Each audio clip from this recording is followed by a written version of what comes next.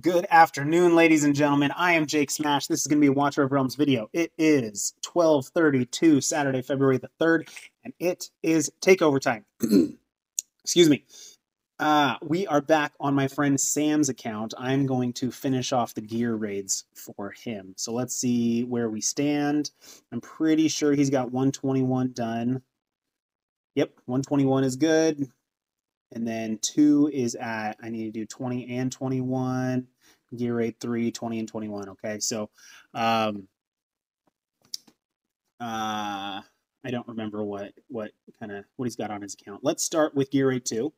Let's do that because Gear Raid 2 is all about timing. Okay, so if you have one really strong champ that can take out all of the enemies, then the rest of it is just timing and understanding the waves. Okay, so we are going to make this really, really easy. We're gonna say, let's Hearts is cool, Gwendolyn's cool. Let's do, we have Cyrus. Okay, oh, that's gonna be super easy with Boreas. Okay, so we need our tanks. We need our tanks that we're gonna use. Let's get Decimus on here. Does he need a certain promotion or for this to work? Must be.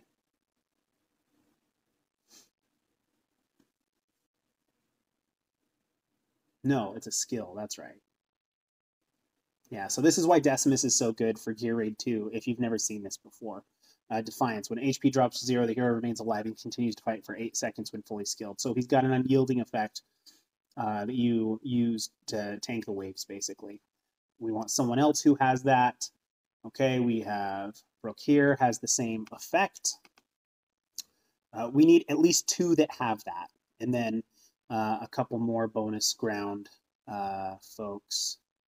So let's do, I don't know how everyone's geared, so what I'm going to do is I'm going to assume that Boreas is strong enough to take care of the waves, but I want him to ult early. That'll happen because of Cyrus, because of the reduced cost in his ult. So he's not awakened. I want him to be stronger, so I want to throw a Dolores in there. I'm going to use Hars to make Vortex stay alive. Yeah. Let's get Dolores. There we go. So in this, I'm going to assume that everyone is geared well enough, except maybe Boreas. I'm going to want to put my best DPS gear on him just temporarily. Let's see what he's got. 14k, good attack speed. Okay, let's just try that. Let's just try it. Let's see what we have. Gear Raid 2 is all about timing.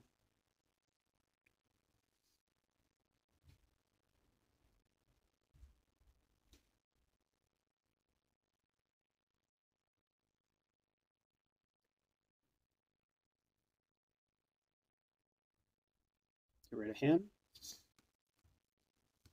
Now this next one, this is where it starts to get tricky, where you have to understand how the waves come down and when to place your units to take advantage of the unyielding effect. So speed it up, get past the Golem Shriek. These guys. So I want to wait, slam 1, slam 2, and then once you see the flash for the third slam, that's when you drop your unit. There we go. His unyielding takes effect. It'll take effect long enough for the second monster to run into him and lose, about 2/3 of his life.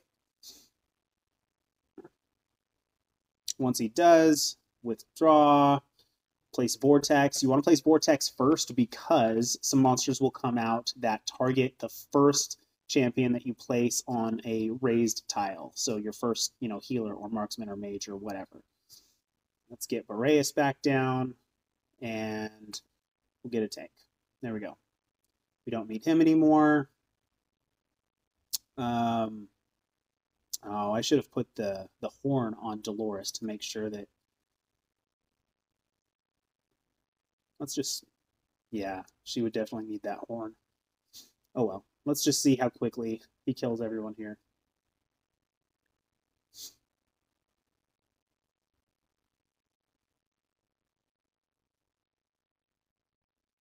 Here we go.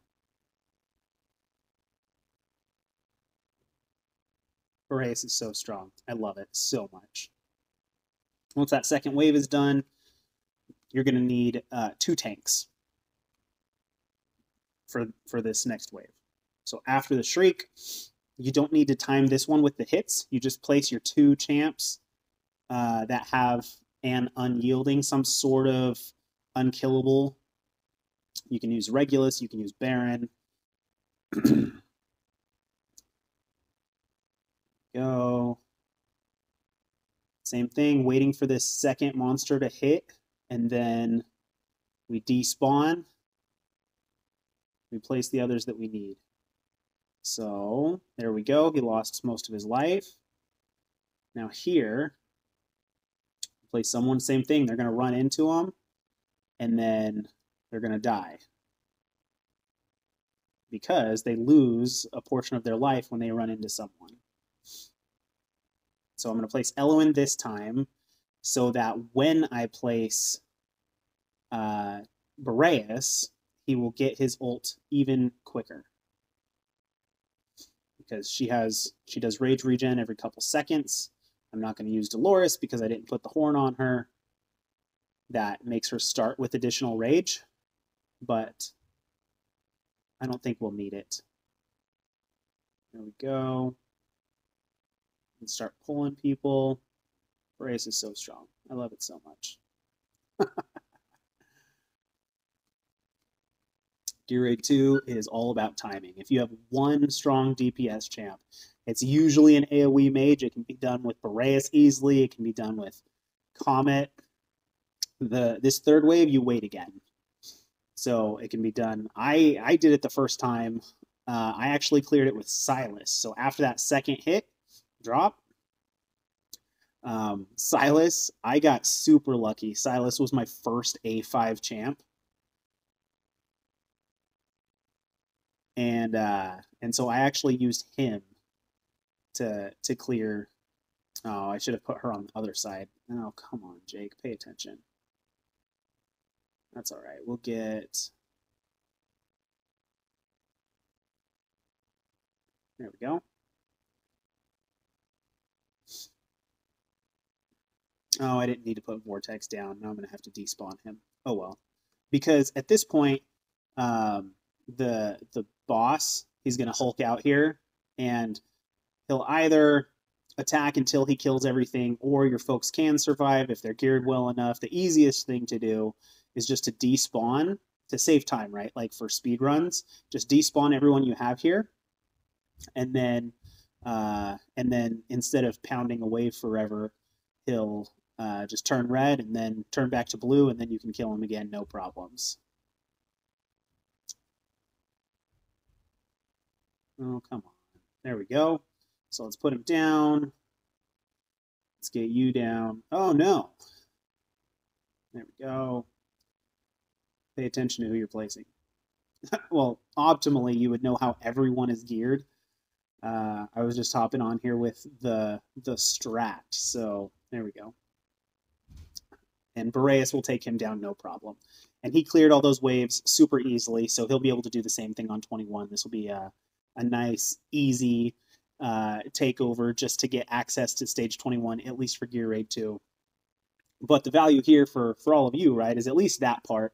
I got to explain and walk through the timing if you've never seen it before. Volca really helps. You need to do this specific strategy. It's known as the Volca strat because you place, you despawn repeatedly throughout it, and you need an A1 Volca to reduce that spawn time.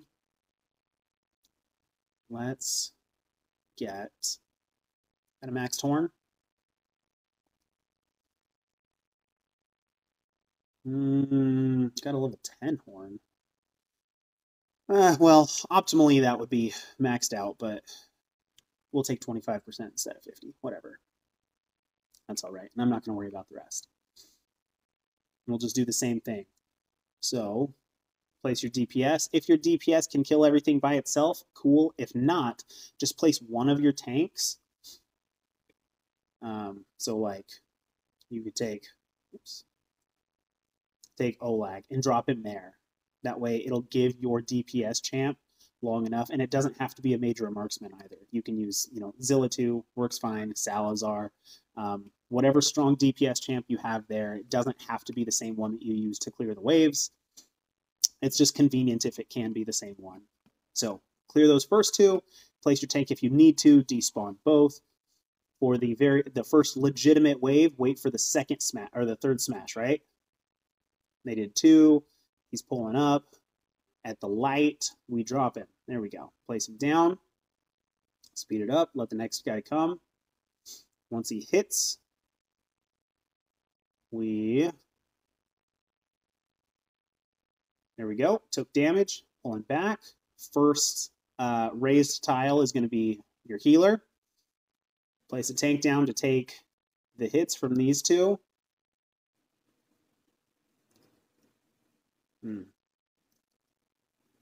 That did not work. I don't know why the timing there. He should have ran into Olag and lost his health, but whatever. It doesn't matter. Does not matter.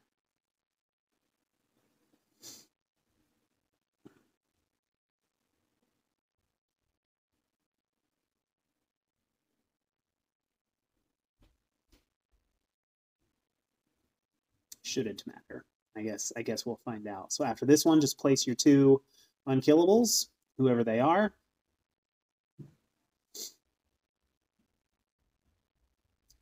We're again waiting for him to run into him to take that health loss. There we go. Gone.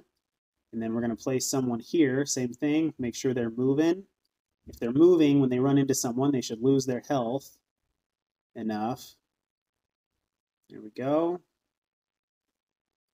That's what I was saying. I didn't know why that didn't happen last time. We want Vortex down first. He's a HP-based healer.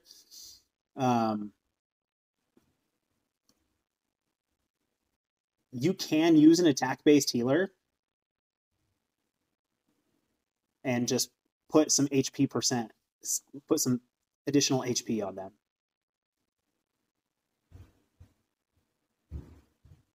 Go. He's dead. That's cool. Boreas should take care of everyone. Oh, no, they attacked too fast.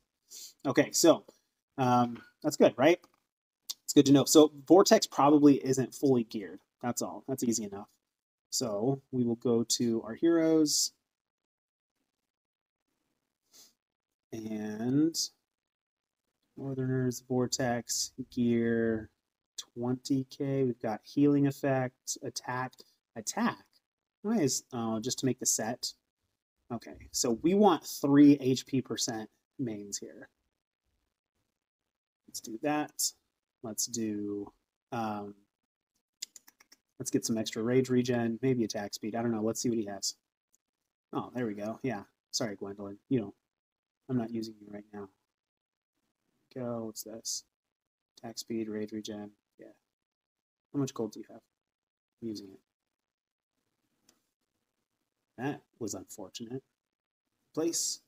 Okay, so for this one, let's do attack percentage there. There we go. Attack speed, healing effect. There we go. A little extra healing effect. We got HP percent. Obviously, you don't need crit rate for your healer, but we want the extra HP percent there. So, HP. We've got extra attack speed there. What do we have here? We've got an HP bonus there with a flat HP. Okay, so those are good. Those are good. So we went up a few thousand health there. Maybe what we have here increases healing effect.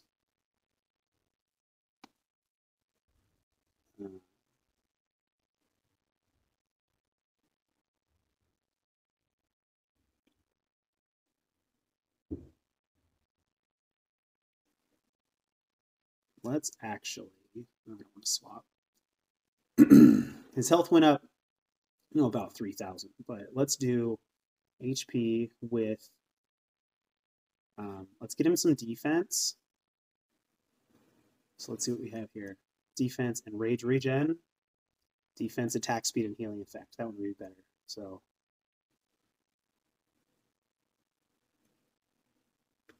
place. Gwendolyn. HP, attack speed, defense, and flat HP. Oh. There we go. That's better. And then can we get this set? Healing effect, attack speed, defense bonus. There we go. That one's better. Did I take Gwendolyn's entire set? Okay. There we go. So we got, should have been doing, his defense is so low. I probably should have just been doing flat defense instead of defense percent. Just so used to. Okay. Oh, that's why he died. He's only level 50. That's embarrassing. That's all right.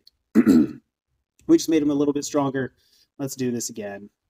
And I tell you what, if this fails, I'll just re-gear Gwendolyn since she's not Gwendolyn, Elowen, and I'll show you that you can do it with an attack-based healer. If this one doesn't fail, if he still can't survive those attacks.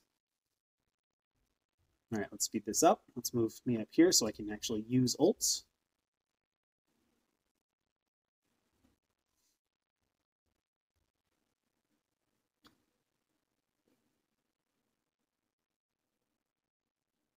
Get rid of him.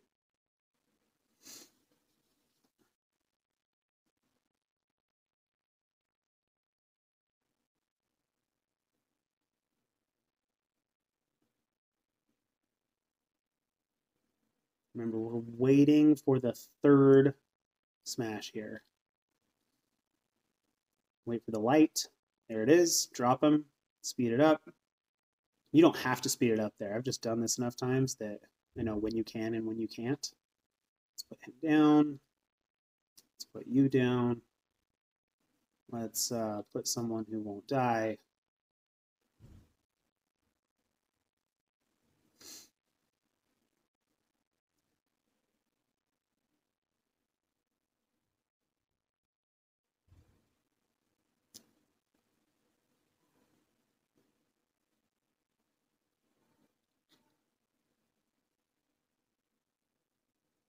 Go. Second main wave, we just wait until the Shriek, and then we can place them. But they both have to have some sort of unyielding effects. So Decimus, Regulus, Rakir, slow it down. Baron. There we go. We're going to need someone to tank the hits so that they die. That's fine. Oh, man, I meant to pull him. I mistimed it. That's all right. We are ahead of the curve, so it doesn't really matter. Let's get Vortex down. Let's see if he survives this time. He might not.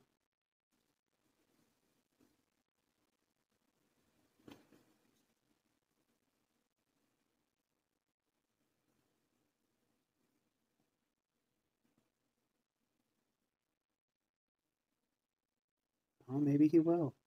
Oh, that's, yeah, it looks like he's going to survive this time. Pull everyone. And if you're doing this for the first time, don't mess around with 2x speed. Excuse me, I'm so sorry. Do everything on 1x speed. The timing is so particular. So right now, you need your two unyielding, unkillable champs back. So you wait, smash, smash, and now drop them. And at this point, you're going to need two fighters or tanks, folks to put on ground tiles because they'll need to tank these enemies a second time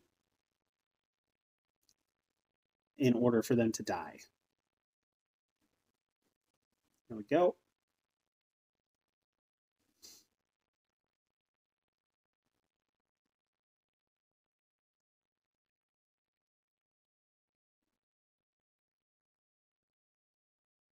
I just want him to go red so I can actually show you what I'm talking about.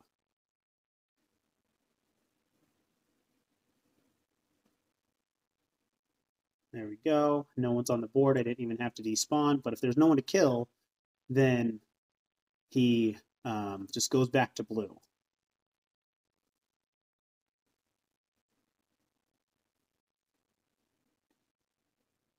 Ours does not look to be geared excellent, but it'll be enough with Elwyn and Vortex there. Speed it up. There we go. And that'll be 221. So that's the timing. That's the strat. Hopefully you learned something from this. I do a bunch of takeovers. I give away free ones. If you want to do paid ones, I do paid ones. Come check us out in the Discord server. I'll link to that in the description below. But I hope this was useful. Let me know.